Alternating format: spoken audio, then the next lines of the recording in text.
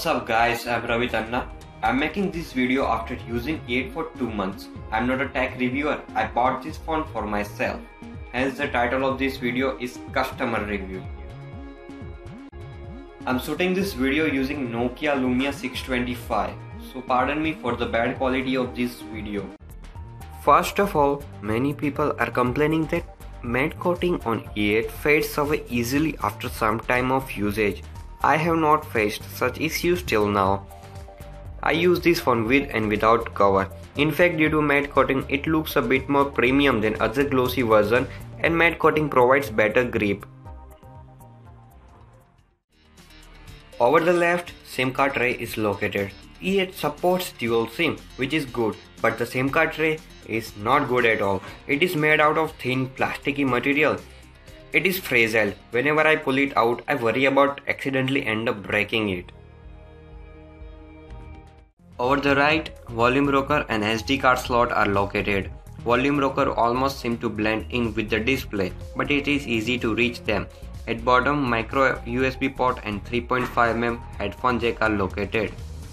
Headphone jack is in the right position. It is in the right orientation when you take it out of your pocket. At the top, power button is located. E8 is a tall device. It is very hard to reach this lock button with one hand. But I have downloaded this app called Screen Off to lock the screen, so I don't have to use this annoying lock button whenever I want to lock my phone.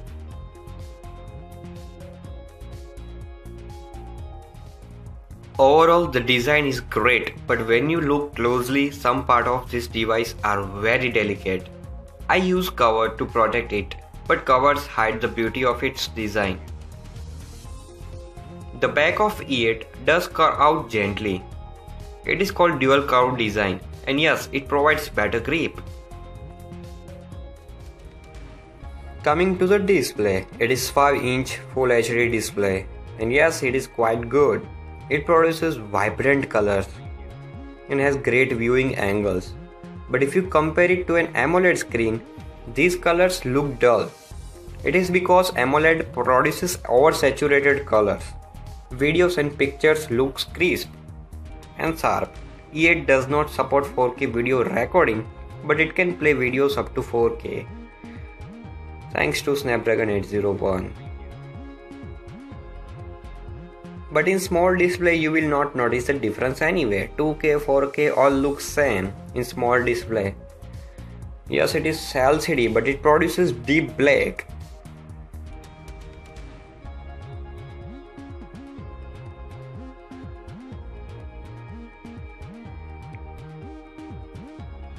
It has great viewing angles, but the display is bit reflective, though it has great outdoor visibility.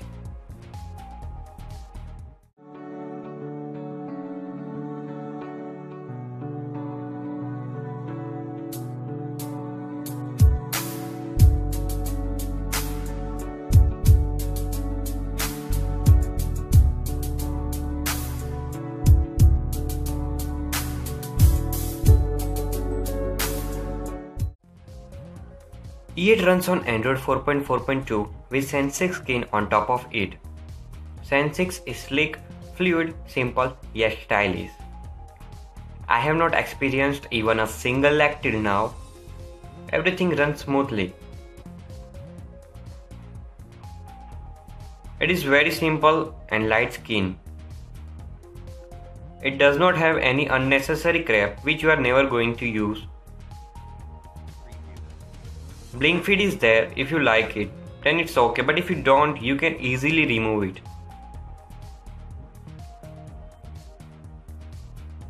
Just like this.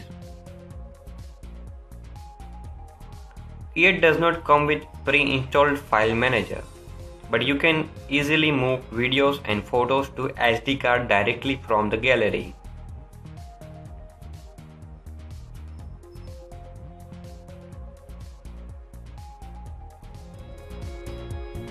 These are some themes available, and by applying it, you can change the color palette, affecting things like blink feed, quick launch setting in notification tray. Every theme has its own wallpaper. It also changes the color of notification bar in some HTC apps like calendar, calculator, and in non-HTC device, notification bar remains grey.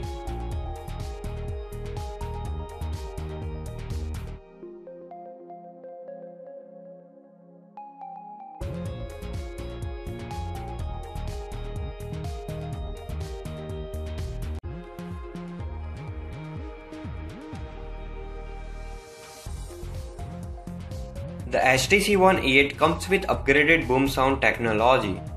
At first I thought I don't need it, but these speakers are amazing. Boom sound delivers amazing gaming and music experience. E8 can handle any graphic intensive game and boom sound adds more fun to it.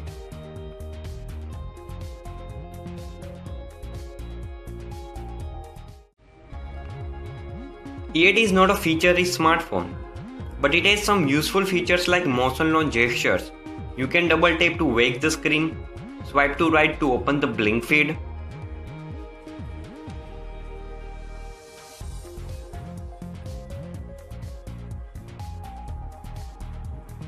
and a swipe from the bottom of the display upwards will open the screen the phone was on when it went to sleep.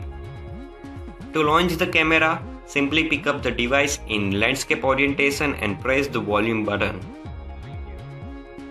It also lets you answer phone calls by simply bringing phone to your ear. But these features are useless if the device is not held in perfect position, while it is to prevent accidental gesture execution. Coming to the battery, it has non-removable 2600 mAh battery and it is good enough. I get through the day easily even after heavy browsing and playing some graphic intensive games, and it does not heat up easily like some newer HTC devices. If you are a light user, you can easily get through couple of days without needing to charge it. In addition, you get extreme power saving mode which adds some more life to the battery.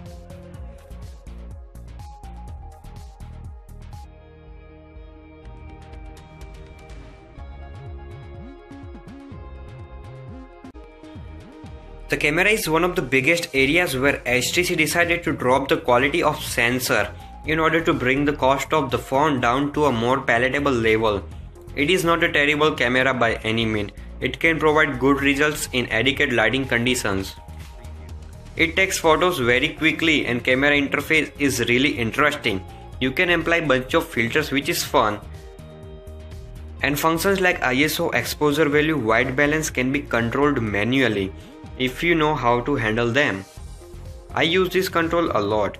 Yes, it works. Overall, E8's camera is not good enough for me, and if you are a camera enthusiastic person, you will be disappointed too. Its camera is almost useless in low lighting condition. Less the light, more the noise. These are some samples to give you a better idea.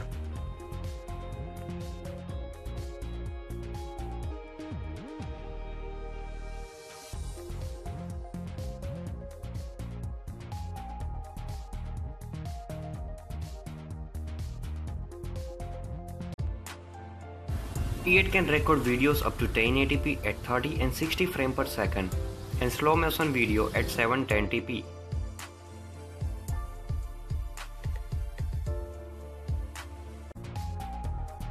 Front facing camera is 5 megapixel and it is good enough for selfies, and it is also capable of recording videos up to 1080p. In addition, there is Zoe camera in dual capture, which I never use.